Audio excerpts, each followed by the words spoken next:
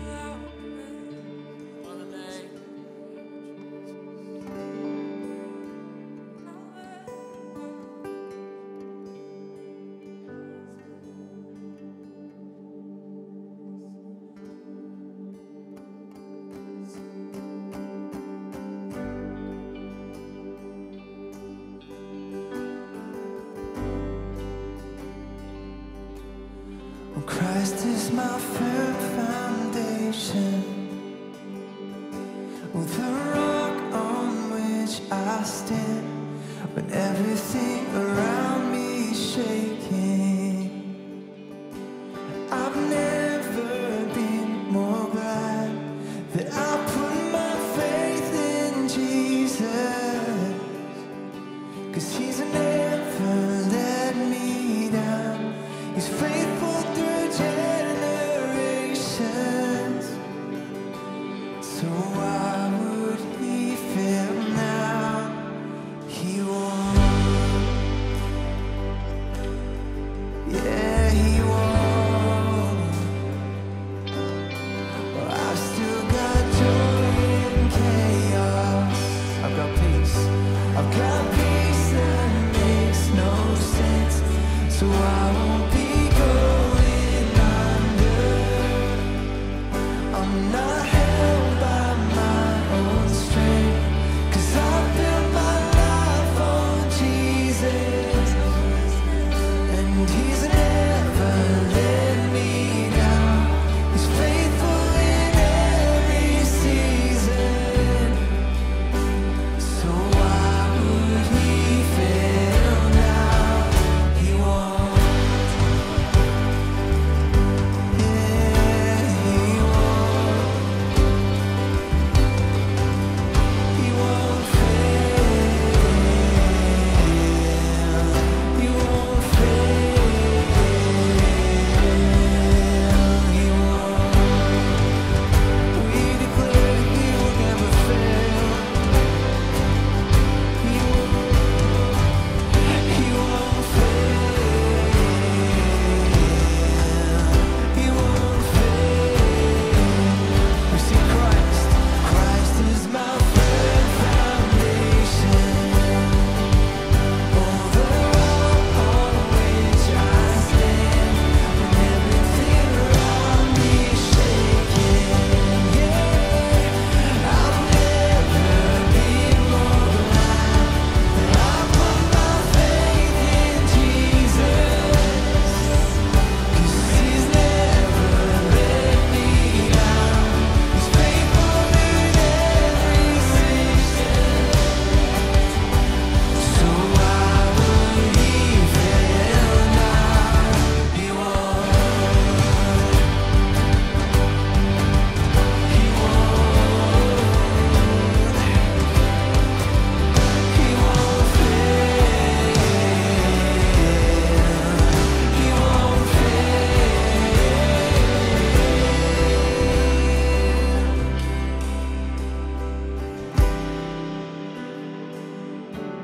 He will never fail.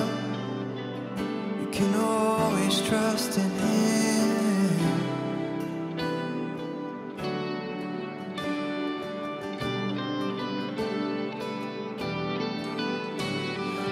Rain came and wind blew, but my house was built on you.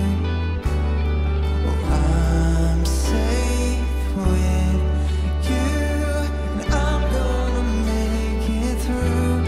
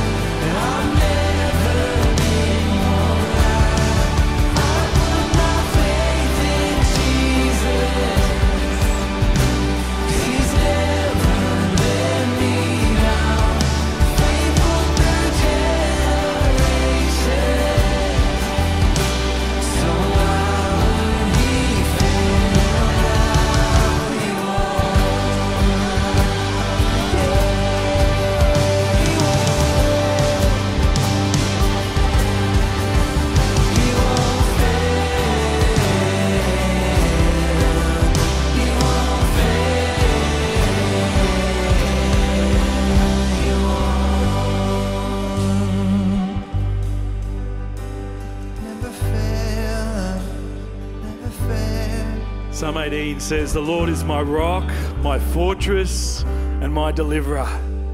My God is my rock in whom I take refuge, my shield and the horn of my salvation, my stronghold." God, we thank you that this is true, that you're a faithful God, that you are the rock on which we can stand. You're our place of refuge, that we can trust in you and your strength, Lord, when we've got nothing left. When we're exhausted, worn out, tired, we can come to you, great God, and you promise to meet us in that place in a personal way.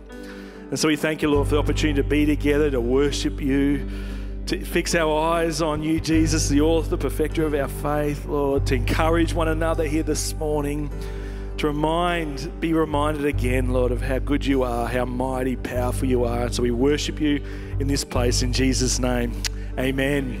Welcome. So good to have you here with us for our 10 o'clock service. Those joining us online as well. We have our family service happening right now over in the other auditorium as well. So that means that if you're here, the kids are staying in here with us for this one. But there is an unsupervised creche available for parents who want to make use of that. But we want to make sure everyone feels welcome. So turn to those around you, welcome each other to our service today.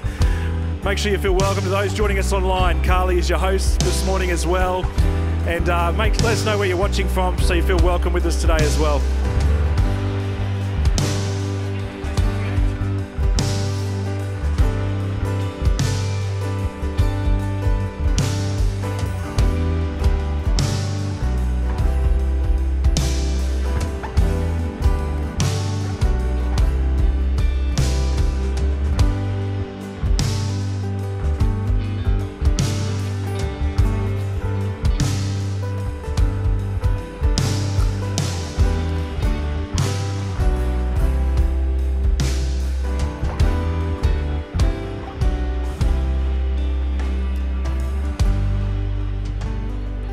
Great job welcoming each other. Make sure you stay around afterwards. If you're new to Bridgeman, we want to make sure you feel welcome and connected.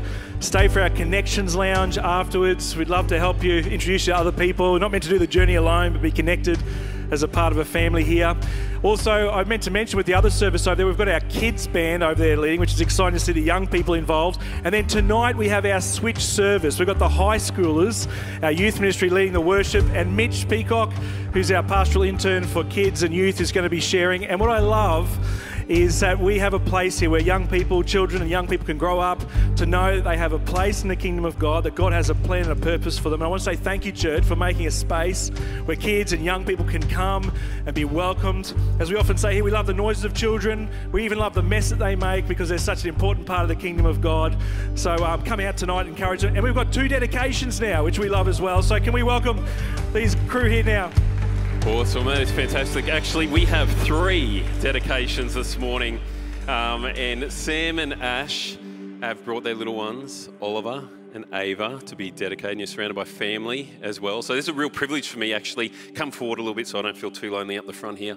This is a real privilege for me, actually, to do this dedication.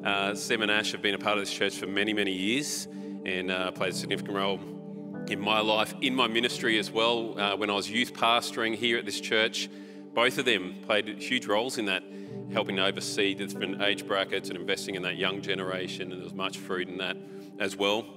Then I got to marry them as a couple. My very first wedding they took the risk, and it was successful. It was cheap, that's for sure. And now I get to dedicate their children, which is a massive, massive privilege for me as well.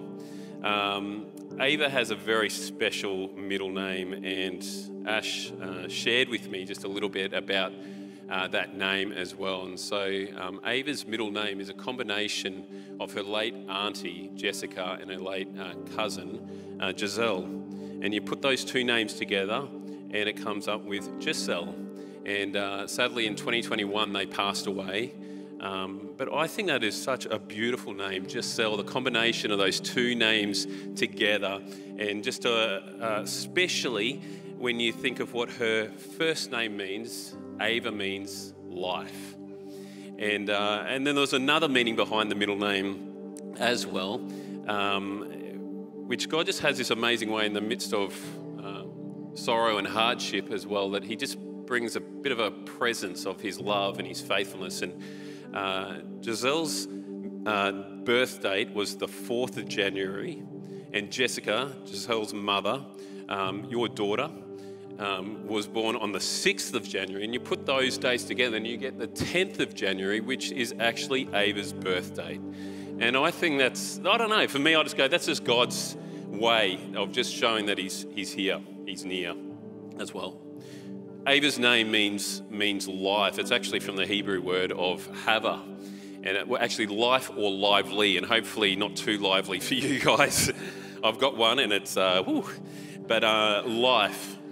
And I think that's beautiful. I think that's actually really powerful because I think it shows that Ava is a gift of life to you as a family, as a couple, and for you as an extended family as well. It actually is a reminder, actually, and I believe this for Ava, is to be a reminder to you as a family and as an extended family of God's life-giving love. That he is a God of love, grace, and he's actually a God of nearness as well. I love what John 14:6 says. It says that Jesus says that I'm the way, I'm the truth, and I am the life. And I believe this for Ava, that as she comes to know Jesus and the fullness of that, she'll actually be set apart to be a life giver to you as a couple, but I believe to many people, that her will be set apart in that as well. And so we want to pray that over her life, that she'll know the fullness. And I believe that out of that too, there'll be people that interact with her actually know that of God's love and spiritual life that we come in Jesus, and spiritual renewal. That's my prayer, that as people interact with her, they'll actually have spiritual renewal as she points people to the life giver, Jesus. And so that's my prayer for her. And then we've got Oliver Arden Lewis, and he also has some special names. Arden is a long-time middle name of the Valentine family, which is really cool. And I don't know if you know this, but as I dug into the Hebrew word of it, it actually means Garden of Eden, which is pretty amazing, because originally a garden that God had set up where he cool dwell with his people. In the cool of the evening, we read in Genesis that Adam and Eve actually walked and conversed with God as a place of total provision as well. And then his second middle name, Lewis, is from your grandfather's side as well, Granddad Turnbull. And it actually means a renowned warrior from what I read. And the Bible uses this crazy illustration of lion and the lamb. We just sung about it. And if you look at what the lion means, it's Jesus Christ who'd come, God in human form, to actually defeat death, to actually bring spiritual life. And as I look at Oliver's life, I pray that he will know that Jesus is for him. As we go back to the Garden of Eden, actually it tells us we turn our back on God. But God loved us so much that he came and sent Jesus to actually defeat death. You know what I mean? Almost like that warrior. But how he did it is like a lamb. He humbly bowed and humbly went to the cross for us. It wasn't in this big parade. It was a humble lamb. And Oliver's first name actually comes from olive, or olive tree. And all through the Bible, the olive branch is a sign of peace. And actually when Jesus was in the Garden of Gethsemane praying, just before he went to be on the cross, it was actually said that was an olive grove. And he came to bring peace, that we could have a relationship with God. And I couldn't help but bringing those three together and actually see that's Jesus' redemptive story. We were created to be in relationship with God. We turned our back on God. He came and died on a cross, defeated death, and came so we could have peace. And my prayer for Oliver is actually very similar to Ava's, is that he would know with such truth of God's love for him and for his people, and that it will impact his whole direction of his life, that he'll actually be strong and courageous, like a warrior in that. In his leadership, he'll lead with great strength and courage, but also with great peace as well, with humility and compassion. And I think there's a theme between these two names, that Jesus is here to remind you through these children that he's a God of life, he's a God of love, and he's through these children that many people will actually come back to him. That's what I believe. And so we're going to pray about that in a minute, but I just want to say this. So Sam and Ash, You've come to make a commitment. So let me ask you, in presenting Oliver and Ava to the Lord, do you acknowledge that they are actually a gift from God? And do you promise independence on God's grace and the partners of this church to teach them the truths of the Christian faith, to set an example for them in Christian discipleship, to pray for them regularly and encourage them to commit their life to Jesus? We do. Well, I'm going to let you, maybe I'll hold Ava. She's very snuggly.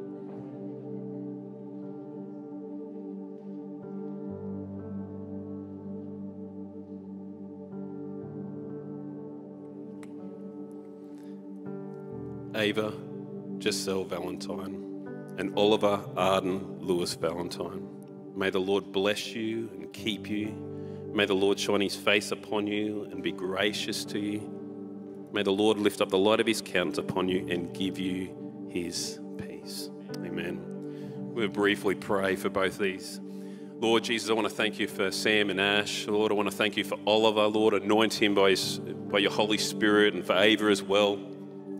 May they be set apart for you, for your purposes.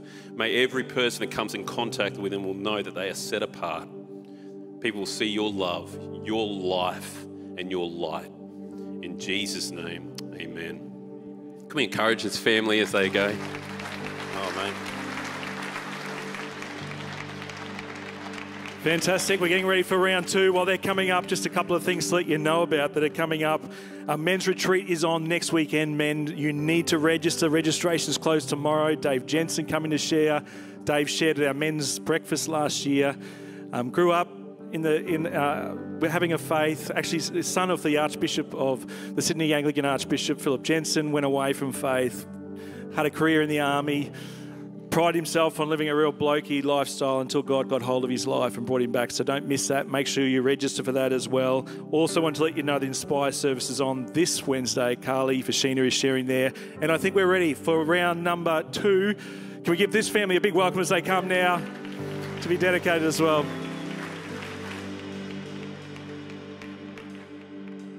Bless you, church. Another dedication. This is so exciting this morning. Come forward, family. We have Annalette's mum and dad here from South Africa, so we had to squeeze in a dedication before they went home today.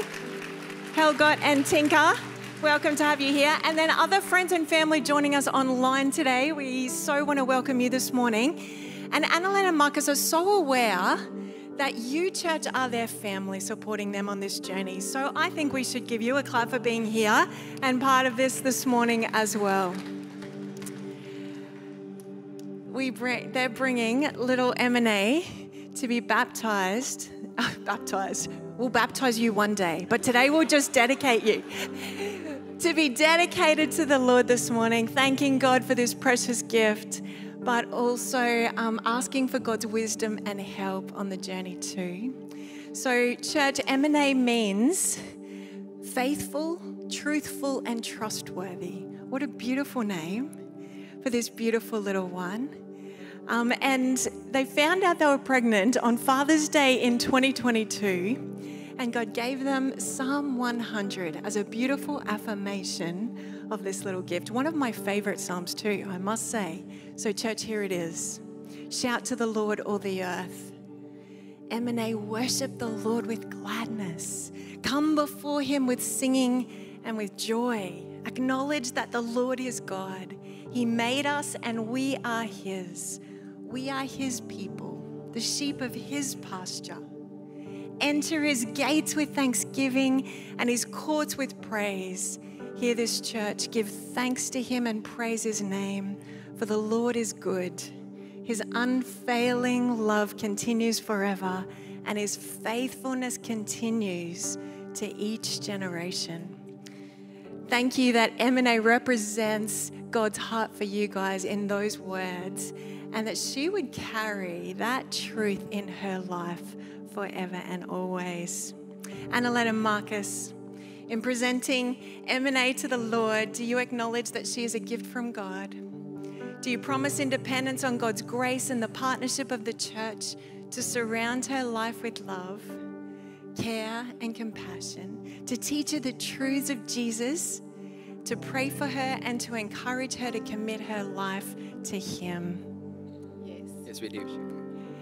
That is awesome. Well, I would love to pray a blessing over M&A now.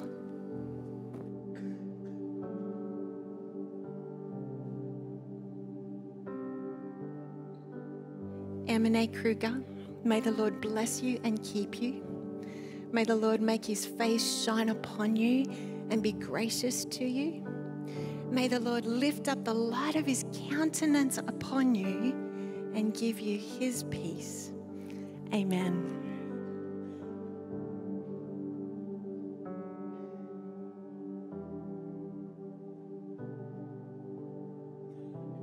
Let's pray, church. Jesus, we thank you for life. We thank you for the gifts that you pour out upon us, God. For this beautiful reminder this morning of your faithfulness through all generations. And Lord, we pray your blessing over this family this morning. We thank you for life and just ask, God, that you would continue just to guide them on this parenting journey, to fill them with your wisdom, God, that they would know your voice as they raise this little one, God, and that we would be so aware, Lord, of your faithfulness and your goodness always through this little life, we pray. In Jesus' name, amen. Thank you, church. Can we give them one more welcome this morning? Thanks, Jody. Wow. We love being able to celebrate in those dedications. Just the last couple of things to mention. We have a prayer and healing service on today at 3 p.m. over in the chapel. If you have a need, we'd love to pray for them. Very moving services, full of God's love and presence. No matter how small or big you need, just the fact of coming is an act of faith to come and to be there this afternoon. And we've seen God do some amazing work through those prayer and healing services. Also wanted to mention on the 28th of April, we have a couple of baptisms already booked in on that day. So we're opening that day up again for any who would want to be baptised across that day. Like we did at Easter, there'll be opportunity as well on that day. If you want to be baptised, if you're not as comfortable sharing your testimony up front, we can have an opportunity for you still to be baptised on that day as well. And we'd love to help you with that. So you can reach out to one of the pastors or email through to the office and we can organise that for you. And also we have letters for the persecuted church today. Robert and Aileen Byers are out in the courtyards there on both entrances. We love doing this, writing letters to bless those who are in prison for their faith around the world. And in fact, Robert and Aileen are about to head off to Korea, do some mission work over there. And so we want to pray for them in just a moment as well. This week we are launching our 10 Alpha courses, which is amazing. We're so excited about this church. We've got a little video clip we want to show you, which just gives you a little insight into what Alpha's about. One of the most powerful things we can do if we want a friend or a family member to come is actually to bring them with you to Alpha. Say, oh, we'll do the course together, puts them at ease, makes them feel comfortable. But let's watch this little video that QB put together. It's from Jason and Alicia from our church. Give you a little insight into the power of Alpha and that journey. Thanks so much, team. Okay. Hi, my name's Alicia and I've been participating in Alpha. So what brought me to signing up for Alpha was Jason, my husband, and I were new to the church and we kept hearing about Alpha from the pastors as we, I guess, became more comfortable with coming to Bridgeman. We decided that that was our next step on our faith journey to enroll in Alpha and see what it was all about, because we did have questions around faith. I know I had my own, so just how we ended up here at Alpha. My name's Jason and I've been participating in Alpha.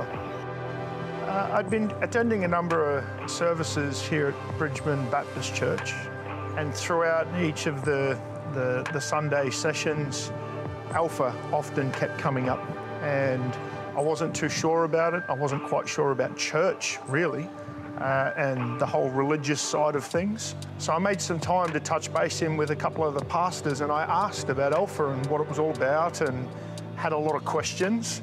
And their simple response was, maybe you should do Alpha and work that out for yourself. So I had a conversation with my wife, Alicia, and we both decided that it'd be really good to do the Alpha course and go from there. So initially, I did have some hesitations insofar as I was thinking, well, you know, I'm familiar with Jesus and God and Christianity, but maybe not so familiar with the Bible. as such. So a hesitation for me was that, I'd turn up and I'd be with other people that were, I guess, further along on their faith journey, who knew, more about Christianity. Maybe I'd be sort of sitting there thinking, I don't know what you're talking about. So that was the hesitation, but I think after our first session, it was definitely the way it was set out really was so inclusive. Well, on the first Sunday afternoon, I was quite nervous. I wasn't sure what to expect or what it was all going to be about. But when we arrived, there were people to greet us and welcome us to the afternoon. And we walked inside and there was a lovely banquet of food and some tables all set out. So it really softened the experience. And I guess some of the nervousness came from, I know I had a lot of questions. I didn't know whether those questions were going to be answered. I didn't know what the conversation was going to be about. We split ourselves up into little groups and listened to the first video and presented a couple of questions. And then the nerves started to dissolve away as we got into the group conversations, and you worked out pretty quickly that you weren't alone on your individual journey, and everyone sitting at the table had different experiences throughout their life, and they were all there for different reasons, and that became quite apparent quite quickly and made it much more comfortable to get involved in conversation and talk about different things. I guess for me, it put a lot of things, like I've always believed in God and Jesus, and I guess it put a lot of things into context. The big takeaway for me was it has been understanding more about Christianity, understanding where the Bible sits in Christianity and Scripture, and being able to have authentic and honest conversations with other people about core elements of Christianity. And one of the big ones for me that I've taken away from it all is that God is always there talking to you. The question is, are you listening? And that's been a real big takeaway for me. Can we thank Jason and Alicia for sharing their story with us? Powerful story. The list of all those Alpha courses is in your newsletter and online. We'd love to have lots of people being a part of that. That's all I need to mention. We're going to pray, then we're going to hear from God's word in just a moment. So let's join our hearts together in prayer now. Lord, we want to thank you that this is who you are. You come to meet us personally to transform lives. And Lord, you care about us and all the details of our life, Lord. And so we want to lift up some in our church family at the moment. I'm going to pray for Nairi particularly and Murray. Bless them, be so near. At this time we pray for Maya at the moment, Lord. We just continue to pray for guidance for the doctors, your healing touch there. For Bev, Lord, our sister in hospital there. For Amy as well. Gloria, Aileen, for those undergoing treatment. For Owen, for Lorraine, Karen, Vicky, Lord, and others here I know this morning, Lord, who have loved ones who are very unwell at the moment and grieving, Lord, the loss of loved ones in their own family. And so, Lord, we just pray your nearness, your comfort. And, Lord, we want to keep praying too also for our community, our city and our world, the great needs all around our world. We think particularly some of the conflicts that are taking place. We pray again for the situation, Eastern Europe there, for Ukraine and Russia, Lord, for peace to come there, for the Middle East, Lord, we pray again. Would your peace come, Lord, we pray, to our world. Cry out again, Lord, intercede, pray to your merciful God. And Lord, as we open your word now, we just pray we'd hear from you, you'd speak to us by your Holy Spirit, we pray in Jesus' name. Amen. Church, we are blessed to have Pastor Andrew bringing the second message in our series, The Miracles of Jesus in the Gospel of John. Would you make him feel really welcome as he comes to share now? Thanks, Nathan.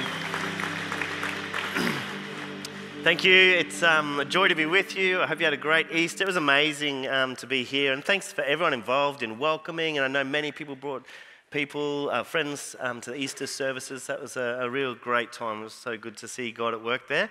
And as Nathan said, we're in a new series this morning in the second week, looking at the miracles of Jesus, and particularly in the book of John. Now, John calls his miracles like signs. They're like signposts pointing towards Jesus. And I want to read you John's distinct goal in writing the book of John. He says in John 20, 30 to 31, he says this: Jesus performed many other signs in the presence of his disciples. These are just a few he's saying. There's so many more. which are not recorded in this book, but these are written that you may believe that Jesus is the Messiah, the Son of God, and that by believing you may have life in his name. That's actually an invitation for us here today.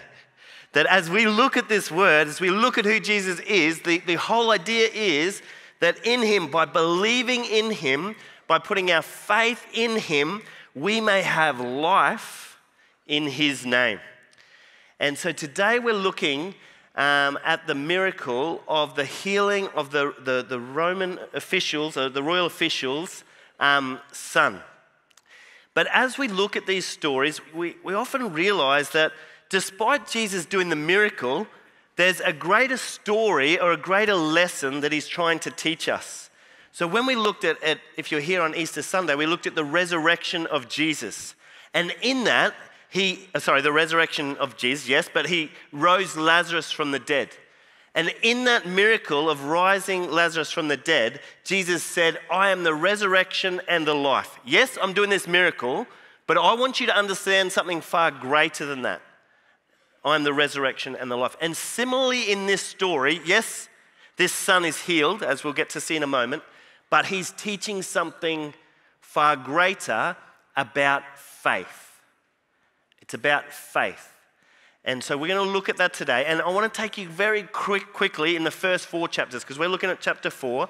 In the first chapter, where we see this sort of theme in these first 4 chapters. In the first chapter, Jesus is saying, John says, I came to that which was his own. Jesus came to that which was his own, but his own did not receive him.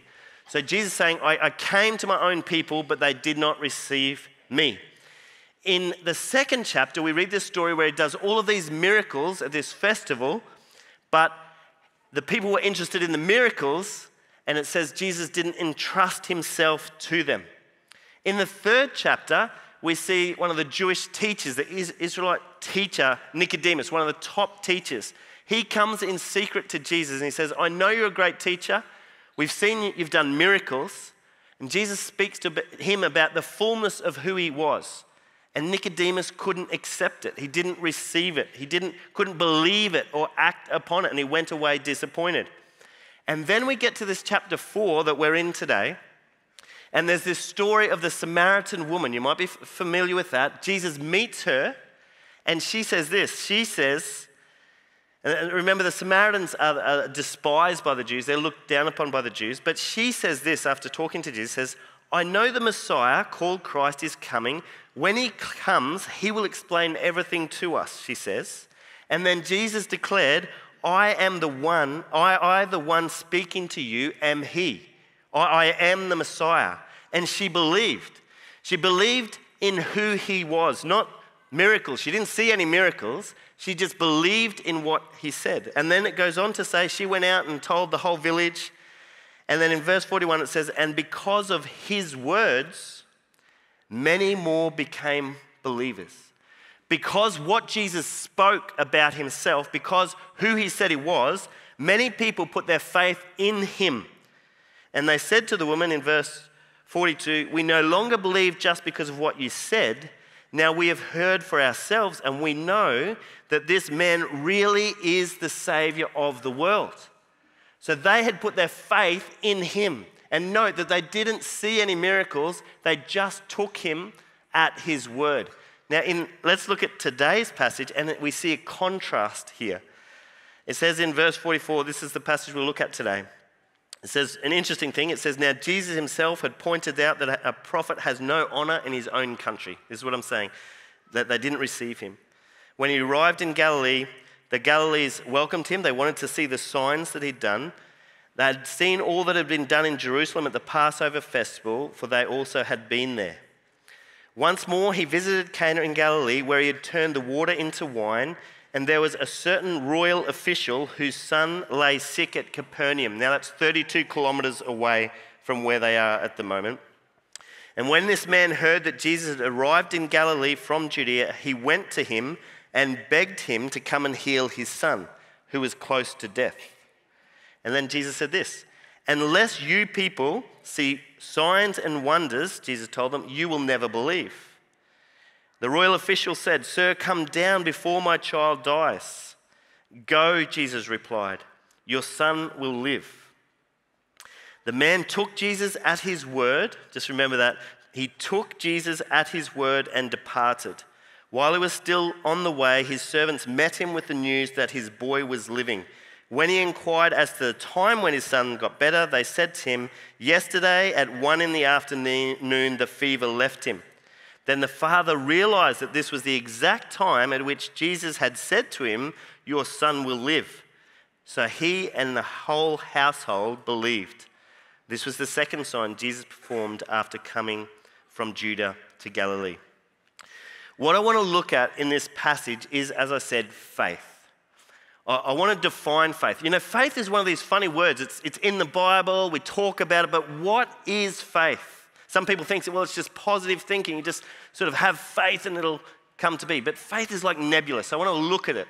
But what I want to look at, maybe more importantly, is how faith impacts our life. When we put faith in Jesus, it allows Jesus, it brings God's work into our life when we have faith. We open ourselves up to the activity of God in our lives through our faith. And I want to encourage us all here. No matter what you know about Jesus, I imagine in this room there are some people who know lots and lots about Jesus, far more than myself. And there are others who know very little about Jesus. I want to say it's not so much about how much you know about Jesus. The important thing this morning is how much we are trusting Jesus to be who he said. It's not about knowing, it's about trusting. And that's what we learn in this passage. And we look at this in terms of the healing of the son, but the good news for us is we might not have a son that's nearly dying, but we have lots and lots of situations in our lives where we need Jesus to come and work in our lives and in our circumstances. So we can learn principles of faith that we can apply. Now I've asked 2 volunteers to come up. If I can ask Daniel and Jack to come up. And I want to look practically at what faith is. This is a father and a son here, Daniel and Jack. Can we welcome them to the stage here? Jack, if you come and just stand here, just face that way for me. Daniel, if you can stand behind him. Many of you have seen this before, but I want to explain. This is the trust fall, right? So Jack, you've got your father behind you here. Daniel's getting very prepared, so that's good. He's prepared. Daniel, if Jack falls back and trusts you to catch him, will you catch him? He will. Yes, he said yes, he will catch. Now, Daniel, can you just tell me, how far away from Jack are you? About a metre. You sure it's not 3 meters? Jack got a bit nervous. Now, I said that for a reason. You'll understand, I'll bring it out later, but God promises us things, and there's an adversary that says, is that really true? Are you really going to trust that? And what Jack did, and the person in the first service, they looked back and said, is it really true? Yes, he is 1 meter. They reassured him themselves by the truth. This is what I'm talking about. We trust and put our faith in truth, and we have to know the truth. And there's going to be other things that are going to say, is that really true? I don't feel like it's true, but it's the truth. So Jack here is 1 meter apart, so he's okay, you're good. So Jack, could you just fall back into your father? Trust your dad to catch you. Good man, hey? Yeah. Thank you. Stay there for a moment.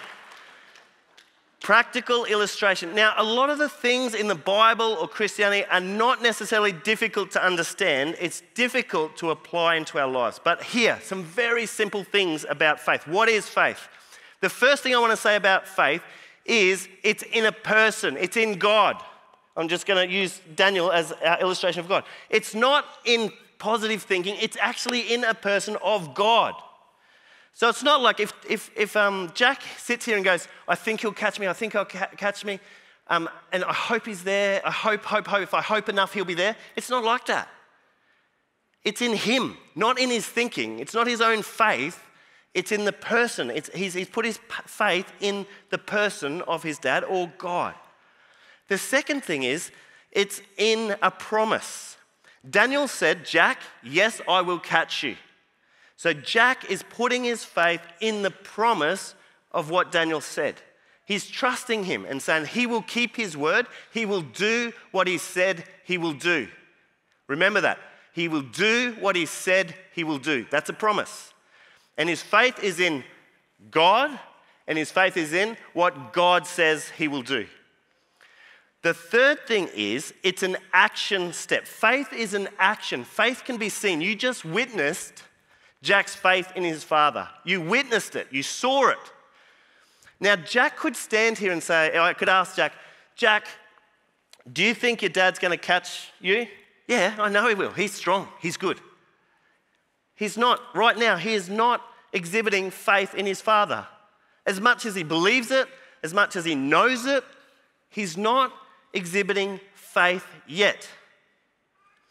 When he exhibits faith is when the center of gravity gets outside of the base of support. I used to be a phys ed teacher. That's something I learned back at university. It came good as a pastor. That's nice.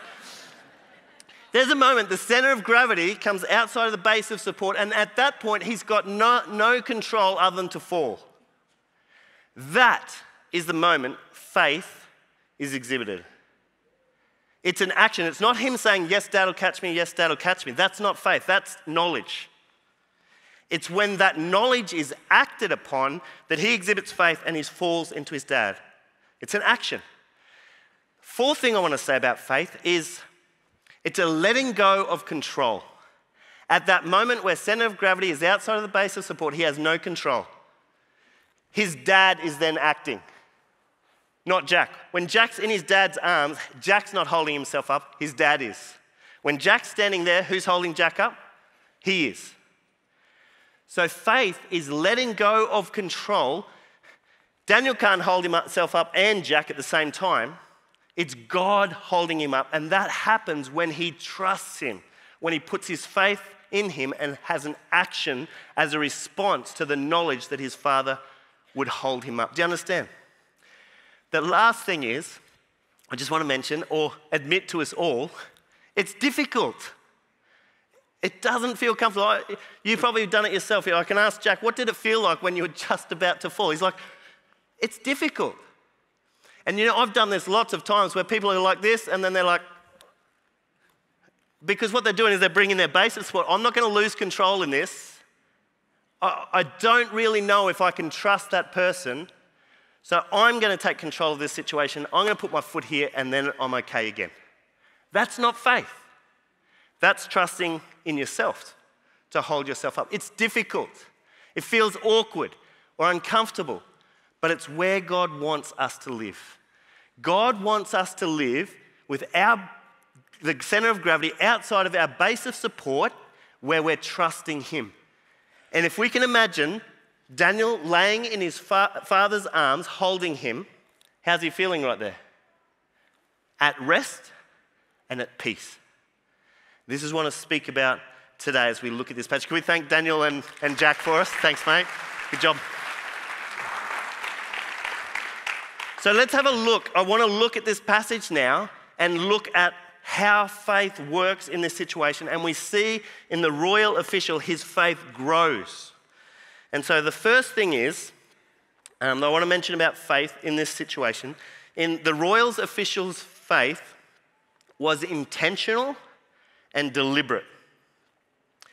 So let's go back to the story. We've got this royal official who's got a son that's nearly dying. Now, at one point, he hears news, just a bit of knowledge, word, that Jesus, the miracle healer, is only 30 kilometers away. So he's heard that, and he knows that.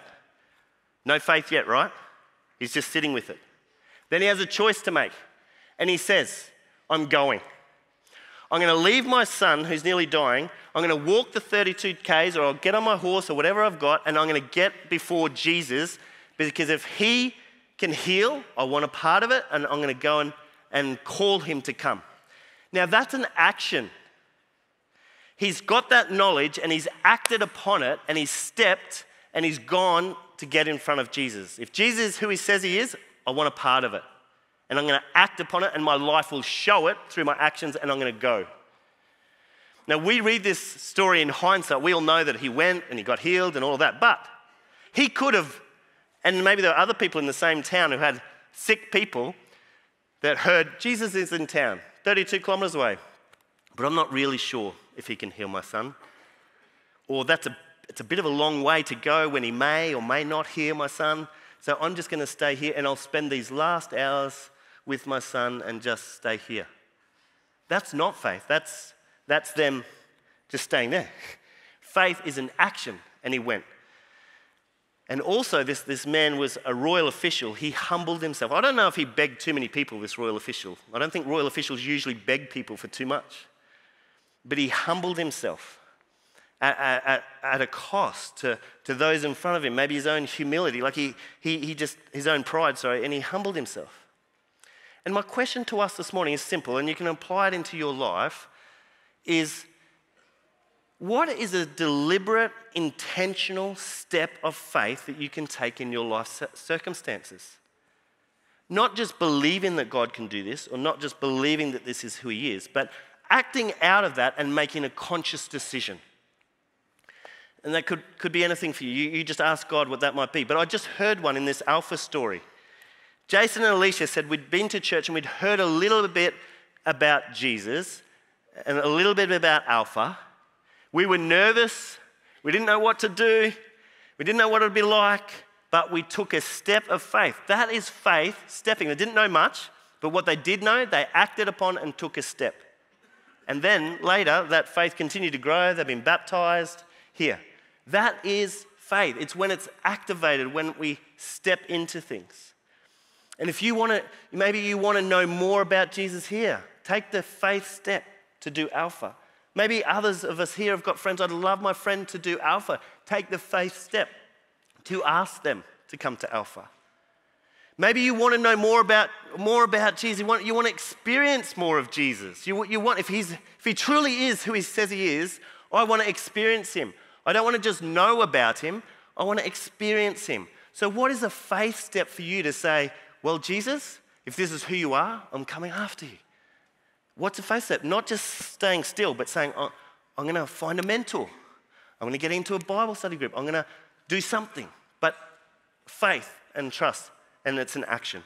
The second thing we realize in this story, as his faith grows, he comes to Jesus, he asks for him to heal his son. And Jesus says this strange thing. He says, you'll only believe if you see miracles. But he says that you, not to the man, to the crowd. This is where he's pointing at for these guys. He's like, you only believe if you see miracles. The story goes on, the man doesn't even fit his context. He just says, I just want you to come before he dies. And then Jesus says, go, your son will live. And this is the clincher in this passage for me. The man took Jesus at his word and departed.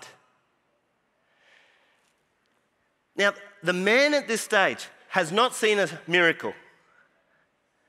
He doesn't really know if his son has been healed. He can't just ring home and say, hey, I just want to know, is my son healed? Jesus said he's been healed. He didn't have any of that, but he departed taking Jesus at his word. Do you see the faith there? It's like Jesus has said it, he's healed, well, I'm off. Good, done. That's faith, taking Jesus at his word and acting upon it in our lives. Now, in that, I want to just illustrate the posture of our hearts when we are trusting in God. If you imagine that man coming to Jesus with the need of the child being sick, he's full of worry, anxiety, he's desperate. He's like, Jesus, please. That's where his heart is at. And then he departs, and he doesn't even race home. He goes home the next day, but he departs. Can you imagine it? He's like, okay, Jesus, you said it's done. Going home. He's at rest. He's at peace. And he's expectant. If he's heard Jesus said it, then will I expect to see it? And then he does later see that, but he's at rest, he's confident, and he's expectant. because he's taking Jesus at his word. And I would say to us, there are two postures of our heart as we live our Christian life. One of confidence in God's word, expectation and rest in any moment in our lives or situations, or we're worried what's going to happen in this situation. And our faith or lack of faith speaks. So what I mean by that is you can look at that man and you can see that he has faith because he took Jesus at his word and he just left. Let's say that this man had have said, well, Jesus, I know you've just said he's healed, but I'm not so sure about that. I would really like you to come with me. Let's go and let's make sure he's healed. He could have continued to beg and said, Jesus, I'm not going to leave you until I know that he's healed. I'm going to wait for the servant. And if you saw him act in this way, you would think of that man, well, you did not believe Jesus. Can you see how his actions would speak about his faith in Jesus? And it makes all the difference. I want to say to us this morning, this is the opportunity. In our life, every day, in every circumstance, we have hundreds of opportunities to live by faith and live according to the promises of God. And it makes all the difference. Whether we just believe about Jesus and know about Jesus, or in any moment we are trusting in Jesus, it makes all the difference. Let me illustrate it by just a few quite well-known stories in the scriptures. The first one is David and Goliath. Most people are aware of the story of David and Goliath. So in David and Goliath, you've got this huge man, Goliath, a giant, and he's taunting and intimidating the armies of Israel. And this little shepherd boy comes up, sees this situation, and says, what's going on? Why is that guy taunting us? And why is no one stepping up to the plate against this man? And David steps up against him. And you see giant and you see David. Let me tell you, that is when his center of gravity is outside of his base of support. He's like, unless you show up right now, God, I'm done. But he said, and he said it clearly to Goliath, this is where my trust is, not in me. I come against you with the Lord of hosts, which means the army's angels, the Lord's army against you. That's where his trust is. And if you look at him, you could see, David, you're obviously trusting in something more than just yourself. There's something else at play here. Your trust is in God. But my question this morning is, I don't know how many other soldiers were there of Israel's army, maybe hundreds. And if we went round and interviewed them and asked them, do you serve the living God? They'd say, yeah, we're the army of the living God. Do you believe God is big? Yeah, God is big. Do you believe that God is bigger than Goliath? Yes, he's big. Then why are you not stepping in faith, and why are you not in front of that giant?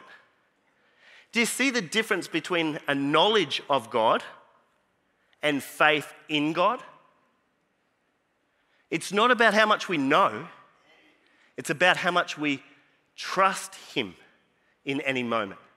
And when we trust him and we find that our center of gravity is outside the base of support, we find God acting and not me acting in that moment. Interestingly, Saul says, go and may the Lord be with you, David. I read that, I'm like, Saul, why wouldn't the Lord be with you? Why are you not stepping up there? Similarly, if you look at the story of the promised land, I love that. It's called the promised land. God had promised them the land. Sends in 12 spies. 10 of them see giants and are filled with fear. 2 of them see giants and feel God is big enough to do it. 10 filled with fear. 2 filled with faith. They decided not to go into the promised land for fear of these giants.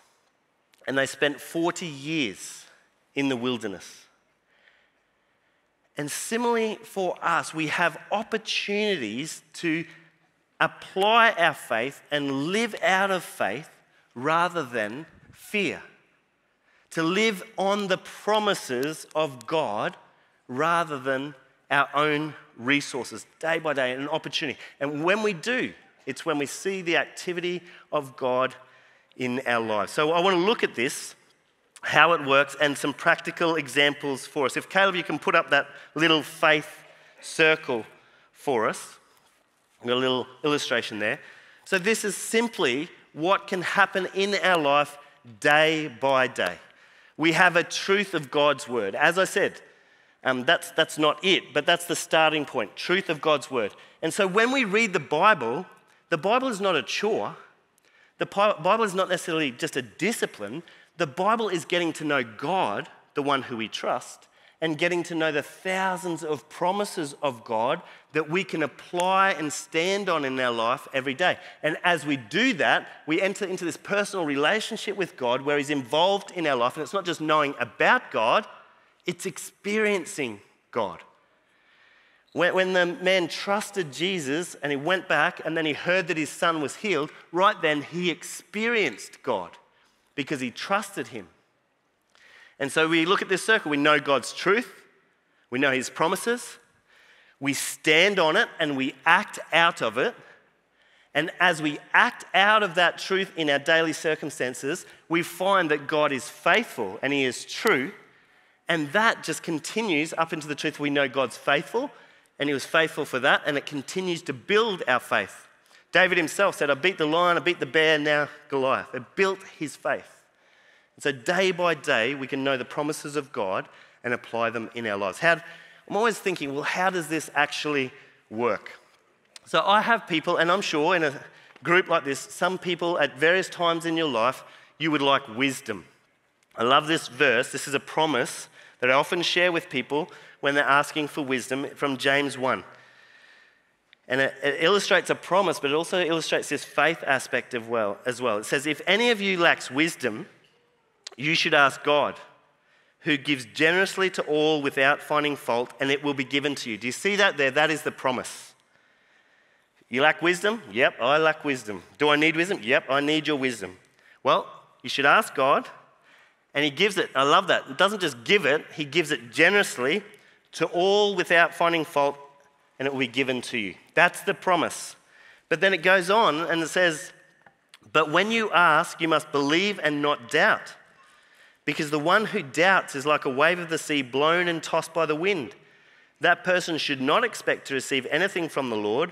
Such a person is double-minded and unstable in all they do. Now, I wouldn't, that's from James. That seems harsh.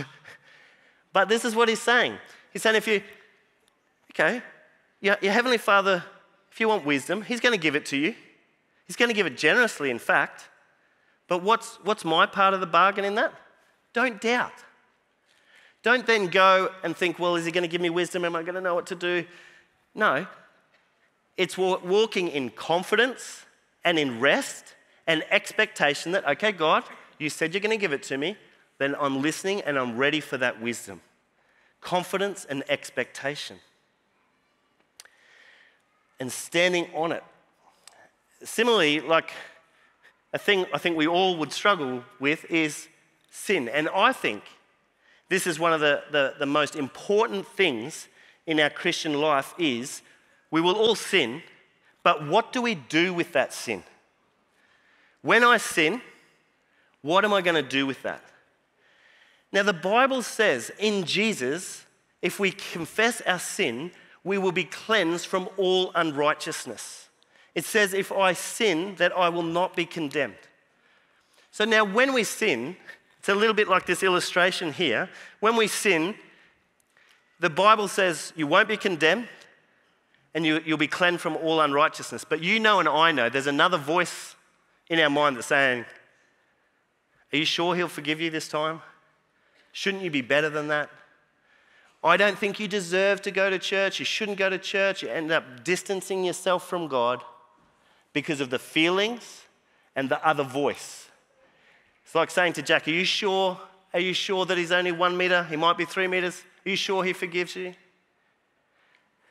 But in those moments, we then go to the truth, stand upon God's word. I know that as I confess my sin, I'm forgiven. I know that I'm not condemned. So what am I going to do? I'm going to take you up on that offer, Jesus, and I'm coming directly to the throne of grace. I'm coming directly to into your presence because that's what you say about me and that's what you say I can do. So I'm going to act on that and not what I feel and not what this other voice is telling me. This is when you have freedom. This is when there's no condemnation. This is not when there's no wet blanket on us. It's because we take God at his word and we act according to that rather than what we feel, what we maybe see, or other voices we might hear. And there are hundreds and hundreds of promises of God that we could go through in that. But my final point here this morning is that our faith continues to grow. So there's this moment when the royal official goes back, as I said, confident and expectant. I only imagine when he sees his servant maybe running towards him and he runs towards him and he's like, is he okay? Did he actually get healed? He's like, yes, he's been healed. And then he's like, well, when did it happen? He's like, at 1 p.m. Oh, wow, that's exactly when Jesus said it was. And so his faith now has become experiential and his faith is now built. And then next thing we hear is his whole family believes in God. So other people begin to see his faith. They get caught up in it. They can see faith. And I want to finish with a story here this morning of someone who is walking or has walked by faith. It's a tragic story, but a man who walked by faith. And the thing is that faith is not always seen in the miraculous and the healing. It's also seen in the tragedy. And in this story, it's a story of an NBA player, Monty Williams. He was an ex-player. He got injured and then he became a coach, famous in America. And he was married for 20 years. I think we can have a photo there of he and his wife Ingrid, and they have 5 children. But his wife Ingrid was driving on a road, and on the oncoming traffic was a car. Another lady was driving, and she was driving 150 kilometres an hour, and then she crossed the curb and hit Ingrid, and she died the next day. Now, Monty Williams was a Christian, and Monty Williams stood, and I want to share some of the words of his eulogy. And I'm actually really aware in this moment, I didn't know this, but the Turnbull family are here. And here I'll share the story that Monty Williams, we can see his faith in this moment. And I honour the Turnbull family and say, we saw your faith when you had your tragedy as well. But Monty Williams stood and he shared these words in his eulogy. He said, from 1 John 4:16, he says, God is love. Now think of the situation he's just experienced, the loss of his wife for 20 years. And said, God is love. And he went on to say, during times like this, it is easy to forget that, but God does love us. He loved me so much that he sent his one and only son to die for my faith, for my sins. Do you see this now? It doesn't look like God is love in this situation. I'm sure it didn't feel like it was love for this man. But he says, I'm standing on the word of God. I'm standing on what I know is true in this moment. He goes on to say in Romans 8:28, he says, and we know that God causes all things to work together for the good of those who love God. And he said, all of this will work out. As hard as this is for me and my family and you, he said, I know this will work out. So he's saying, I know I can trust in the promises of God. I know I can trust in the character of God. And at the end of his speech, he says this, the family of the lady who killed my wife needs prayer also. It says, we have no ill will toward that family. In my house we have a sign. As for me and my house, we will serve the Lord. We cannot serve the Lord if we don't have a heart of forgiveness. So let's not lose sight of what is important. God will work this out. My wife is in heaven. God loves us. God is love. And when we walk away from this place, he says, let's celebrate, because my wife is where we all need to be. He says, we did not lose her. When you lose something, you can't find it. I know exactly where my wife is, he said. So let's not lose sight of what is important. God is important. What Christ did on the cross is important. Let's keep what's important at the forefront. Thank you, was his words. This man was living by faith and not by sight or by feelings. He was living standing on the word of God. And I want to say to us this morning that when we stand on the word of God and live a life according to faith, when he stood there, there's no doubt that people saw there was something more in this story than the tragic circumstances, that God was there, that there was a strength and a hope in him. People saw God. As I said, we saw as the Turnbull family shared about their faith in their moment as well. And Ernie Jackson, an NBA reporter, reported on this and said on national TV in America, he says, we all know Monty, and these is his words. He said, an ordinary man with extraordinary faith. And they said, that is what the world needs today. And I would say to us this morning the same thing. Ordinary people like you and me with extraordinary faith is what the world needs to see. Would you pray with me?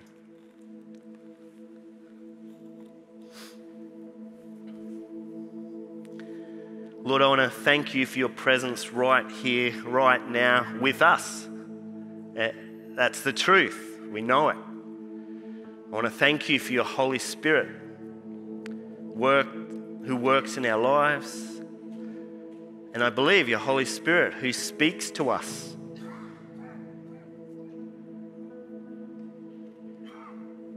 I want to thank you for your word, God, that's true, that it's solid as a rock that we can stand upon. And this morning, I just feel if you can, it's been maybe your experience or you sense that maybe you've known a lot about God, but you haven't been trusting God, or you want to trust God more. Not just know about him, not to have him at a distance, but actually trust him and know his work in your life, and to live a life filled by faith that other people could see. I just sense that if that is you this morning, eyes are closed here, just raise your hand and say, well, that's me. God, I might know lots about you, but I want to trust you. I want to involve you in my every bit of life. I want to take deliberate steps of faith. I want to experience you. I want to rest on you and your capacity, not my capacity. If that's you, just raise your hand, and I just want to pray for us all here today.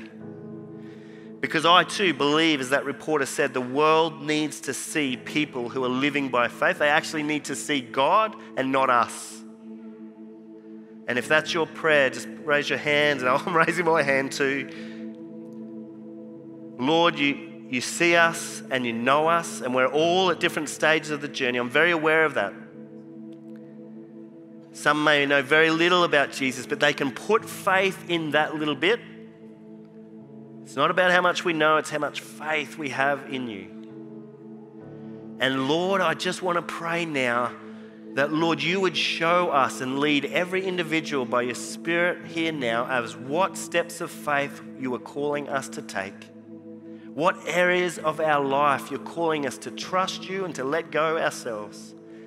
What areas of struggles we need to admit we need your help and say, God, I can't do it, I'm going to trust you. Whatever it is, I just thank you that you know everyone listening, those here, those online, you know us by name. Your Spirit is within us, your Spirit is working. I want to pray, Lord, that you show us steps of faith. And that, Lord, you would give us the courage to live life with the center of gravity outside of our base of support. That, Lord, we would live by faith and not by sight, not by feeling, we pray. And that, Lord, we would be known as people that take you at your word. Oh, God, help us, I pray. Thank you, God. Thank you for your word. Thank you for speaking to us today. Bless each one, I pray. In Jesus' name, amen. Amen. We're going to sing a song about the promises of God, and let it be your heart's cry as we sing that out. That yes, it's the promise of God. We're going to stand with you. We can be confident in him and who he is. Let's do that together now. Let's continue to worship.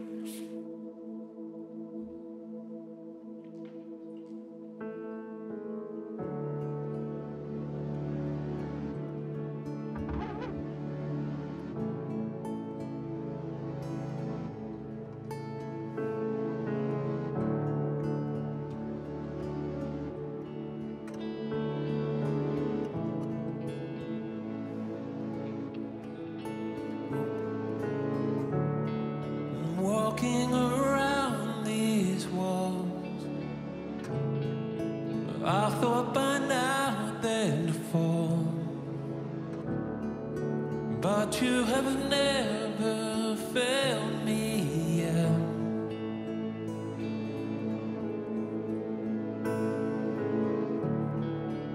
Waiting for change to come, knowing the battle's won, for you have never failed me yet.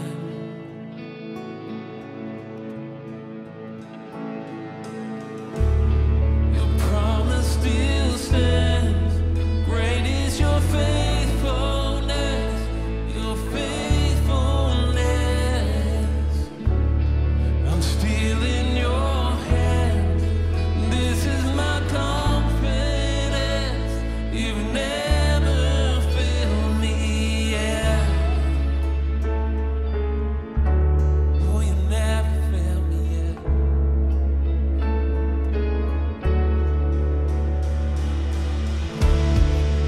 I know the night won't last. Your word will come to pass. My heart will sing your praise again.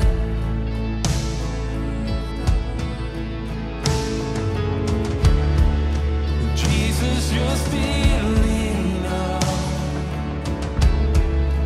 Keep me within your love.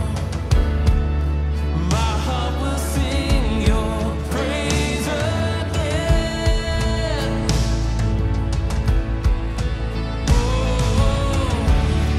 Your promise still stands. Great is your faithfulness, your faithfulness.